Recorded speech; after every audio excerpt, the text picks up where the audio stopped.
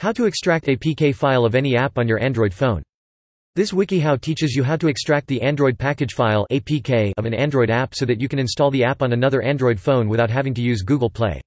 This is helpful for installing old apps on new phones, installing apps scaled for small screens on larger devices, or testing compatibility with newer and/or older Android devices. Using APK Extractor. Open APK Extractor. It's a green app with a white Android robot on it. The APK Extractor app will allow you to save an app's APK file to your Android's memory, at which point you can share the file.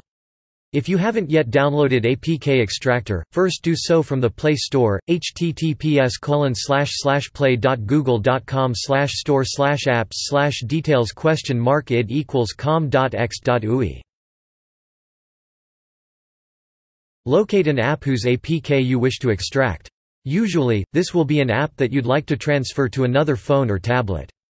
Don't extract the APKs of paid apps, since doing so constitutes piracy. Tap "It's" to the right of an app's name.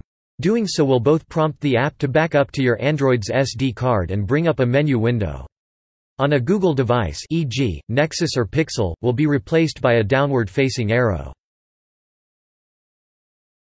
Tap Share. This option should be at the top of the menu window. Tap a Share option. In most cases, the APK file will be larger than is ideal for sending via email, so you'll likely need to choose a cloud service such as Google Drive. For example, if you want to send the APK file to Dropbox and you have the Dropbox app installed on your Android, you tap Dropbox and then tap Add to upload the APK. Upload the APK. Once you've selected a cloud service and uploaded the APK file, you're ready to transfer the APK to another Android device.